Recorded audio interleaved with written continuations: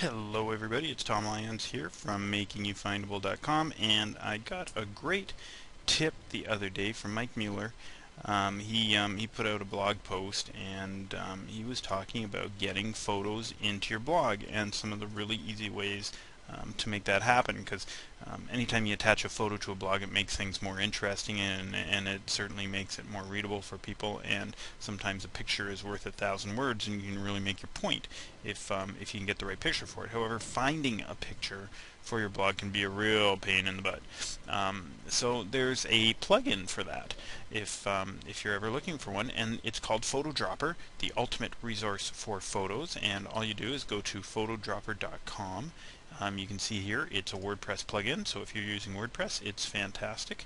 And away you go. You just go down here, and you can see download the WordPress plugin. You click on that, and you upload it to your site. You bring in your FTP program, load her up, and once you've downloaded it, you connect. I'm not going to show you all the details here, but you connect, you drag it over, you dump it in.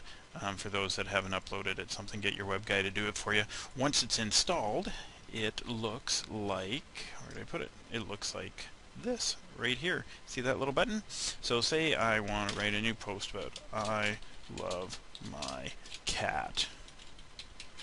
This is my post for the day. As you can see, very relevant to the real estate market. And I want a picture of a cat, so I click on add a photo from PhotoDropper. It asks me what the keyword is, and I go cat. And look, there's pictures of cats. Let's be a little more specific. Let's go with a tabby cat. Are we getting anything? No, we didn't get anything. Let's go back to cat and be a little less specific. And so anyway, you can see that we can go next.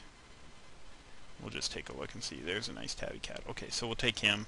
We'll grab, let's grab the small version of the picture. That's a little too small. What do you think? Can we get it bigger? You can see I'm doing this on the fly, so there ain't no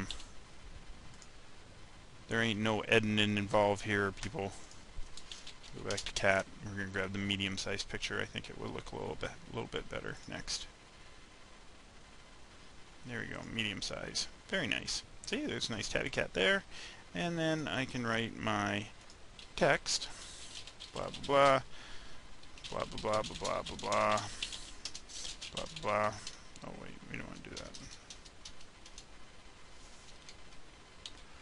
Give photo credit. Blah blah blah blah. And I want to change the advanced settings here, so that there's a little space surrounding it a little bit. And let's make sure that it's left aligned, and let's update. There you go.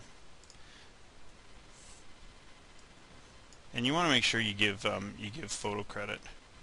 So I'm just going to cut that out and then go back in, and I'm just going to give it a caption.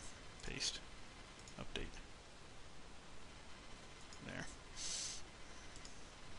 So there you go. That's all there is to adding it. I don't want this actual post, but you can see how easy it is to grab a picture and have it actually dumped in, and boom, you got a picture for your next blog post without needing to go find it, save it, import it, size it, do all that great stuff. This saves you a ton of time, and it gives recognition to the author too, so that it fits a Creative Commons license agreement from Twitter.